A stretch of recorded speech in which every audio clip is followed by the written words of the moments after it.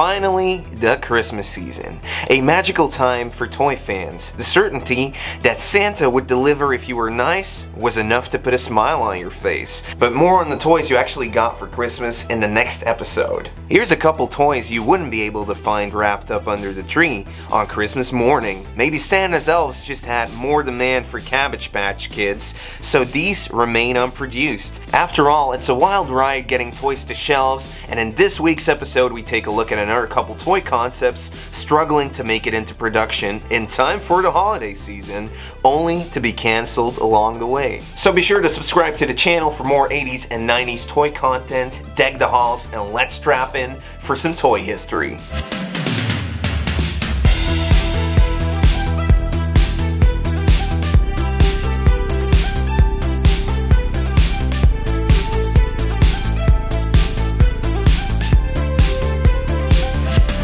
Our first story brings us to a galaxy far away where traditions are a bit different and we celebrate Live Day.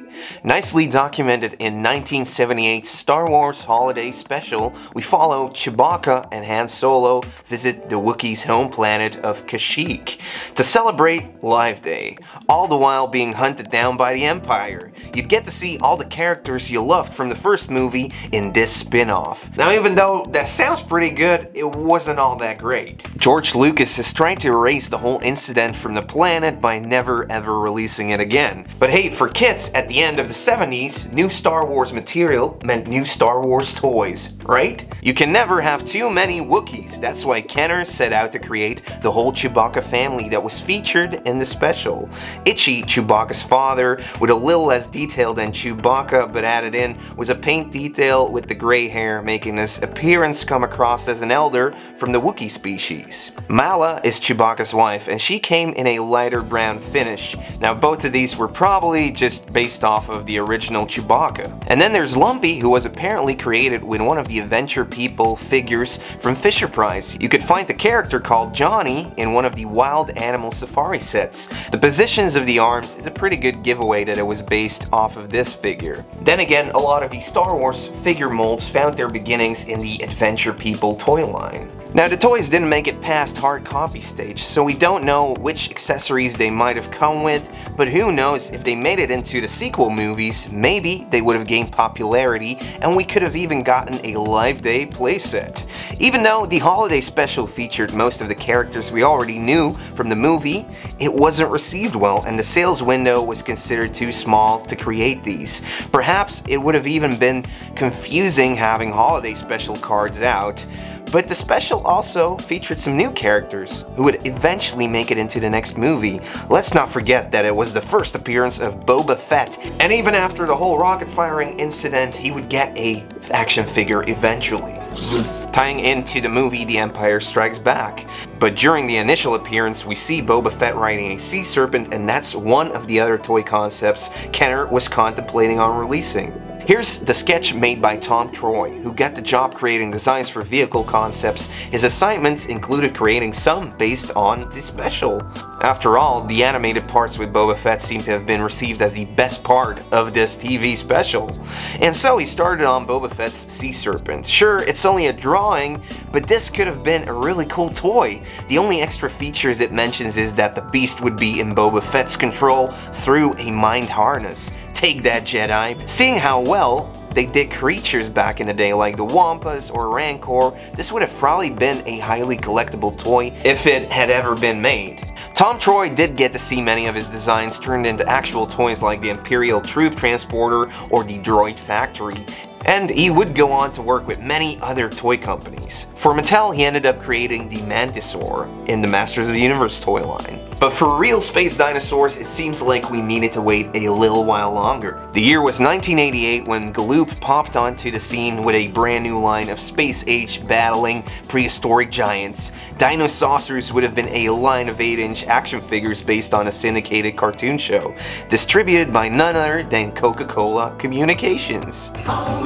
Airing in 1987 and being cancelled after one season, the toy line got quickly cancelled as it could not generate enough support, and due to low ratings, there were barely any reruns. Based on the cartoon, you'd be able to get a lineup of 4 heroic Dinosaucers, and these would be able to battle 4 evil Tyrannos. On one side, you had Stego, Bronto Thunder, Aloe, and Bonehead siding with the humans, and their opponents would be Plesio, Quackpot, Ankylo, and the leader Genghis Rex, packaged in eye-popping blister cards with a space weapon and a full-color optical action lenticular trading card, which was thrown in as well. Of course, these Jurassic space explorers needed ships.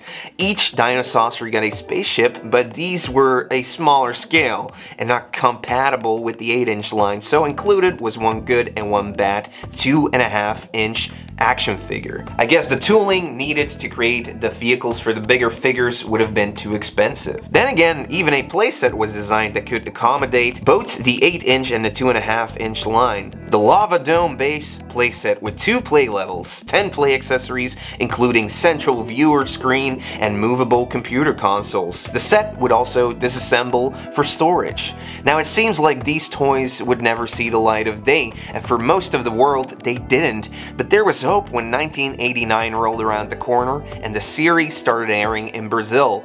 And then toy maker Glasslight ended up buying the molds from Galoob and started producing 5 of the 8 8-inch figures. They are, however, super rare to find. The Dinosaucers are leaving, bosses. Luckily, Master Turtle Customs is keeping the line alive by piecing everything together and recreating the molds. If you want to know more about Dinosaucers, I really suggest you check out his Instagram page. And even though the toy line never came to Europe, I did, however, own a VHS tape with these Dino-volving rarities, but I could never find the figures. This is one of those rare instances where the knockoffs are easier to find than the actual toys. Just like with dinosaur bones, you sometimes need an archaeologist for certain toys. When prototypes are found, you need to find the bigger story behind them, like uncovering a fossil and seeing how it pieces together. Oh yeah, we're sticking to dinosaurs. Extreme Dinosaurs, starting out as the Dino Adventures in Street Sharks, this spin-off got a Mattel toy line in 1996, followed by a dedicated cartoon a year later.